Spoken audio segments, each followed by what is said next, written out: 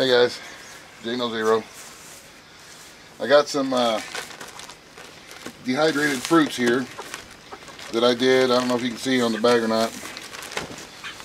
I did them last year. Is that in the shot? Yeah.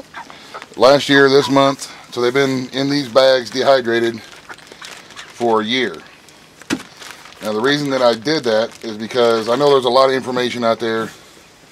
A lot of videos on dehydrating and how long the stuff lasts and so on and so forth. But I'm always the kind of person I want to see for myself. I want to see for myself and know for sure that, you know, it is what it is. So we got some pineapples, we got some pears, and we got some banana chips.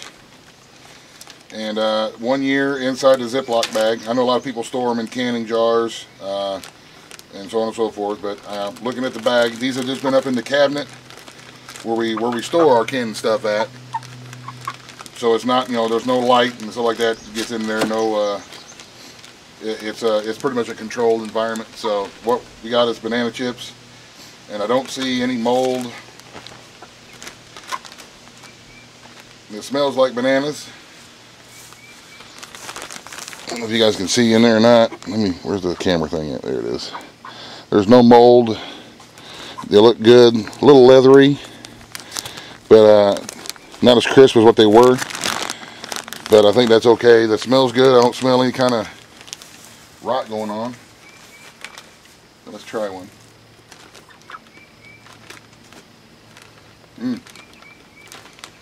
Tastes like banana chip.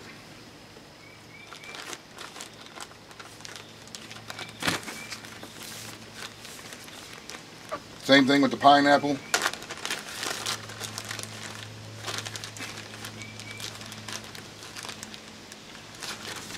Don't see any mold. Nothing like that.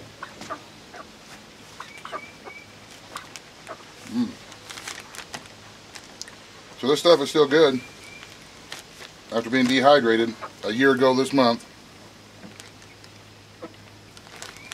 Now, what that tells me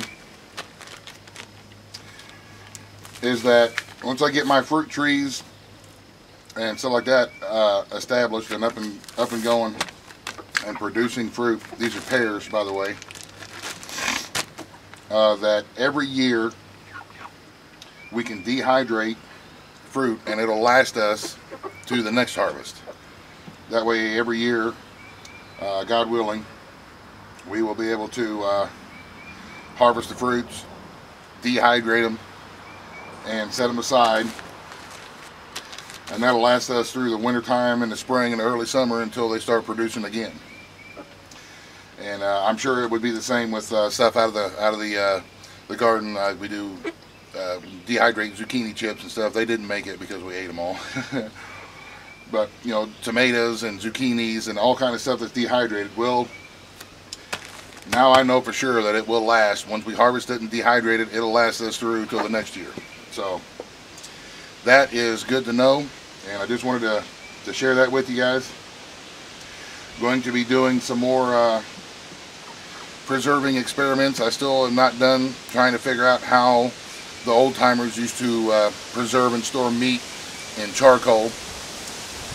I'm gonna get it figured out though, and when I do, I'll share that with y'all, because that's a big important part of, you know, the on our own lifestyle that we're trying to do, is to be able to grow and produce the food and preserve it that'll get us through the winter and the spring until next year when we start again with the gardening and harvesting and stuff like that. So we got to be able to make this stuff last for a year once we harvest it.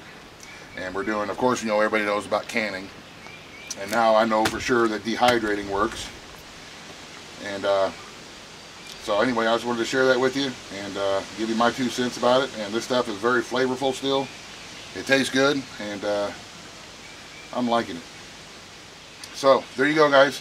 I wanted to share that with you. If you got any tips, then feel free to leave them in the comment section for everybody to see. I really dig it when you guys who are really experienced in something, you know, give your advice and give everybody your knowledge down in the comments. That's really cool, and I really appreciate that. That's awesome. That's what we're all about.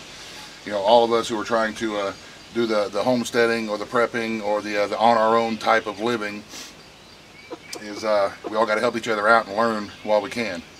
So anywho, you guys, thanks for watching. Have a great day. God bless in the end. Buzz, the end.